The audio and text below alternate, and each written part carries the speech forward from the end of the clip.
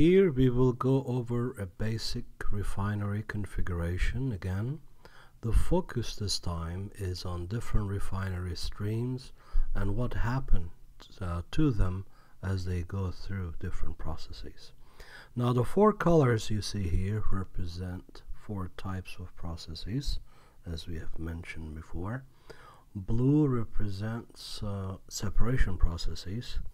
Light orange or light pink represents conversion processes. Green represents finishing, and the pink at the bottom represents supporting processes. The first treatment crude oil receives is desalting to remove the salt that comes with the crude oil, and the desalted crude is sent to an atmospheric distillation column where we separate the crude into different boiling fractions.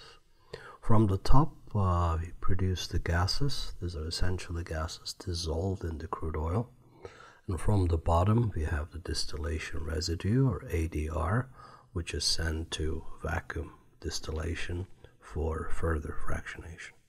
Vacuum distillation unit produces some vacuum fractions, vacuum distillate fractions, as well as the residue. This is the non-distillable residue from crude oil that we call vacuum distillation residue or VDR, which could be sent to solvent deasphalting to remove asphalt, and also to a conversion process, as we will see in the next section. This is the bottom of the barrel in essence.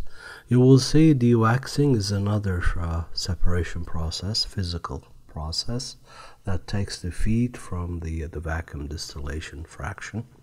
So the next section will go over all these different fractions separated in the physical separation processes and what happens to them in the conversion sequence that we will cover. Let's review the streams coming from these separation units, starting from the top.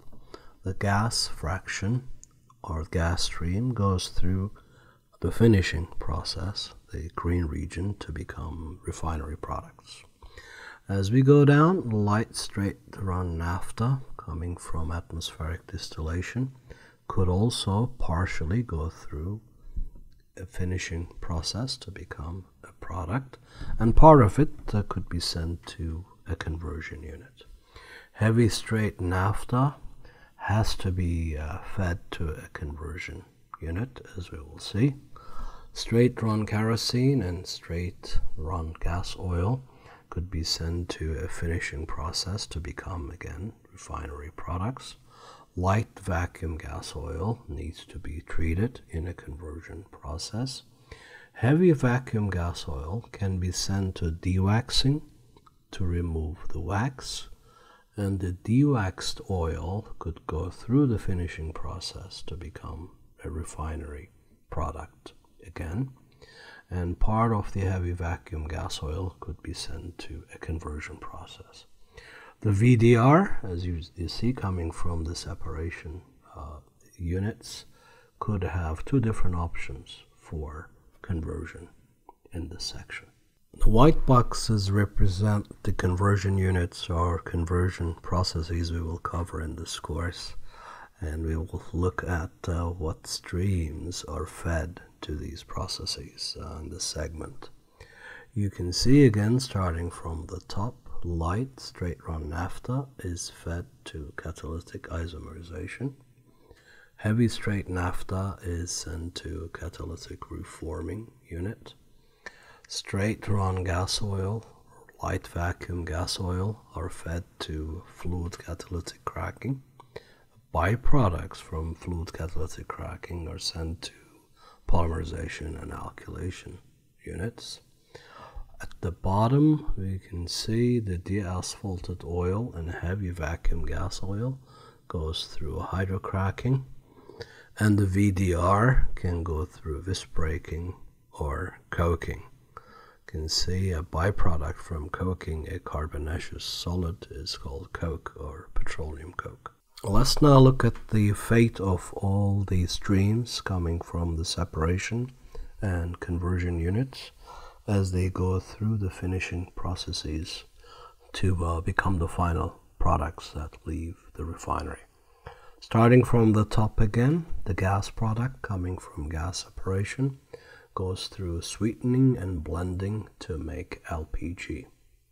The light straight run naphtha, as well as the product from catalytic isomerization, are fed to a light distillate sweetening, hydrotreating, or blending process, as well as the product from catalytic reforming, alkylation, polymerization, and fluid catalytic cracking are fed through this light distillate finishing process to produce aviation gasoline, motor gasoline, and solvents like benzene, toluene, or xylene. Straight run gas oil and straight run kerosene are fed to the middle distillate hydrotreatment or blending, along with an intermediate product from fluid catalytic cracking and product from hydrocracking to produce jet fuel, diesel fuel, solvents like kerosene, and distillate fuel oil. The heavy product from fluid catalytic cracking, along with the product from visbreaking, could be sent to a heavy distillate hydrotreatment or blending to make residual fuel oil.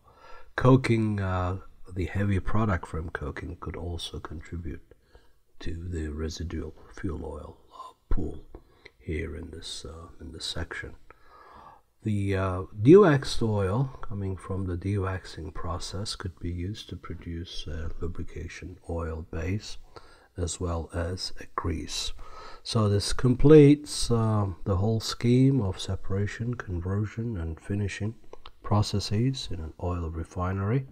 Finally, you see at the bottom of the plot, the support processes consist of wastewater treatment, treating all the wastewater generated in the refinery, hydrogen production to produce hydrogen needed for hydrotreatment processes, and hydrogen sulfide from these hydrotreatment units, hydrotreatment processes, could go through a sulfur recovery unit to make elemental sulfur as also a product coming out of a refinery. Now you may think that this is a very complicated scheme, and it is, but once you know what goes on in all these different units, then it will become pretty simple to draw this diagram. So that's what we're going to learn in this course.